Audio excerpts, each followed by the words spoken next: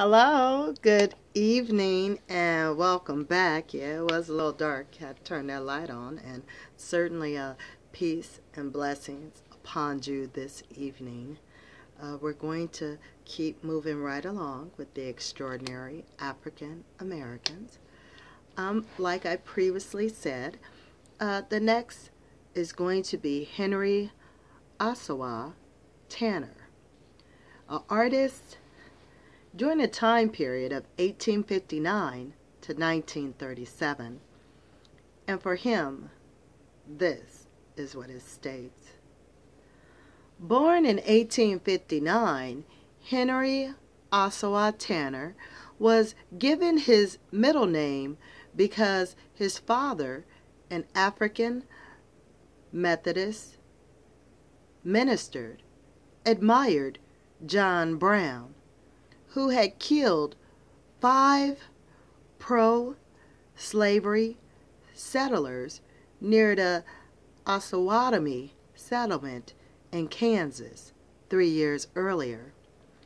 Tanner began painting at an early age.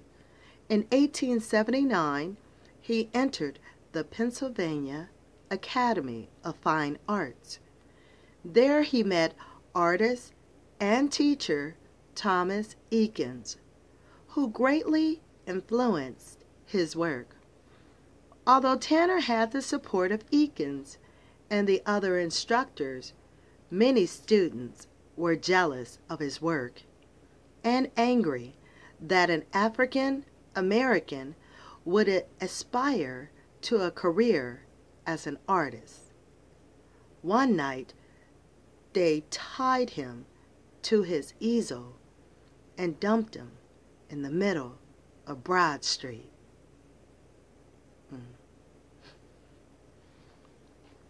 Now, after 2 years of this kind of treatment, Tanner left the academy.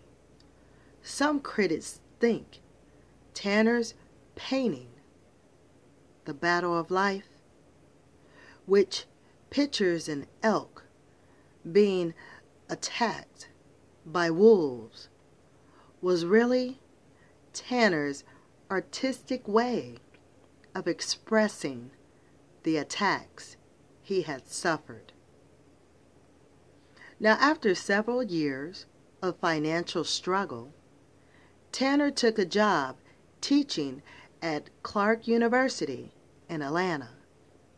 Then, in 1891, he left for Europe. Arriving in Paris, Tanner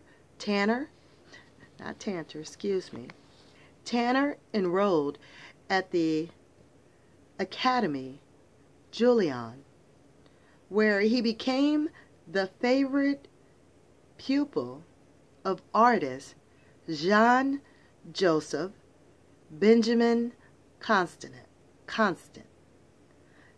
Tanner loved living in France, but after a bout with typhoid fever, he returned home to recover.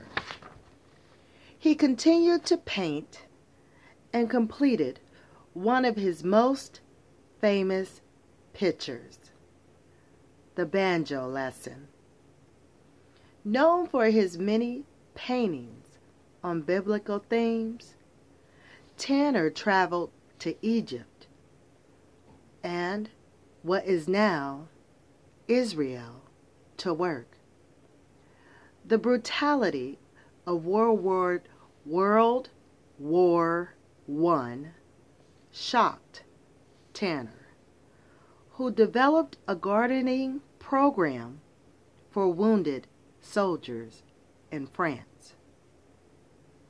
The program was so successful that in 1923, the French government awarded him the Legion of Honor.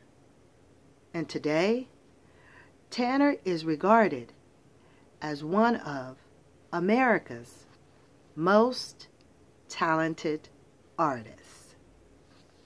All right, thank you for your attention.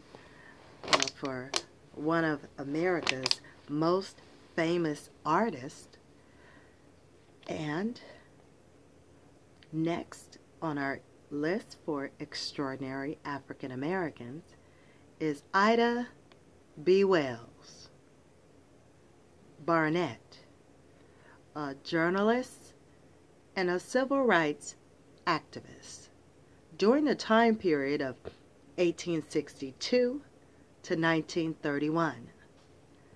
So certainly in a moment, I would greatly love for you to stay tuned, and I will be back with you soon. All right? So later, here on Poem Praise 2, y'all. All right.